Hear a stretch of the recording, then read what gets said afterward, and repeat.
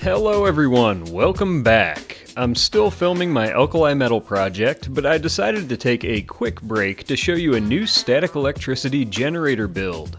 I recently stumbled across a teardown video of these USB ionizers, which are only about $2 on eBay.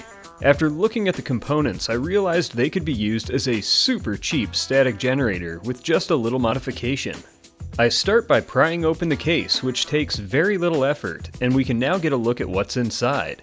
My electronics knowledge is pretty basic, but what I believe is going on here is the first half of this board is converting the DC power from the USB into AC, which is then fed through a chain of voltage multipliers.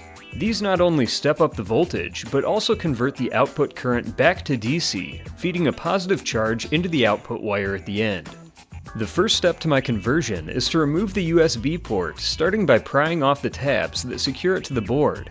I then use my soldering iron to release the electrical connections. On the opposite side, the board is marked to indicate which terminal is the positive connection and which is the ground.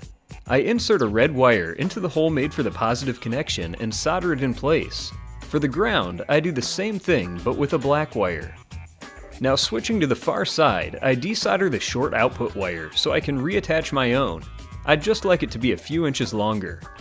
There are still a few steps before I attach my battery supply, but in the meantime I strip a short section from the ground wire, which will come into use later.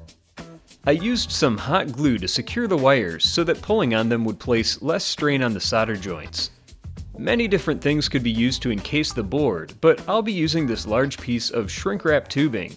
Gently heating it over my torch brings it down to a nice form fit. The ends don't completely close, so the remaining area around the wires is sealed with hot glue. There is a power indicator light which has now been covered. I'd like to be able to see it, so I trimmed the casing away in that area.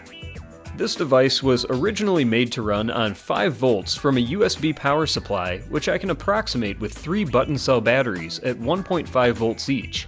I'll stack them between my 2 input wires, and to make that a bit easier, the exposed section of my ground is folded over and soldered into a protrusion that will contact the negative terminal on my stack of batteries. A bit of electrical tape binds the stack together, and the indicator light shows that everything is working. There's no on-off switch in this build, because buying one would just about double the price. So instead I'll use a small shim cut from a plastic cup to break the connection between batteries when it's not in use. My build is now complete, and it can be used just like my previous versions to charge your body with static electricity. The output wire simply needs to be pressed against your skin and the ground wire attached to the bottom of your shoe so it makes connection with the surface you're standing on. Touching anything conductive will give it a shock.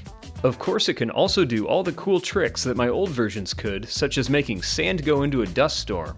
The charge can also bend streams of water and also zap electronics, so don't do this with your phone in your pocket. If you have a few minutes, you should check out another YouTube channel, Jacko Whatever. I've been following his channel for some time now. He makes some awesome projects in his workshop and films them in a really cinematic way.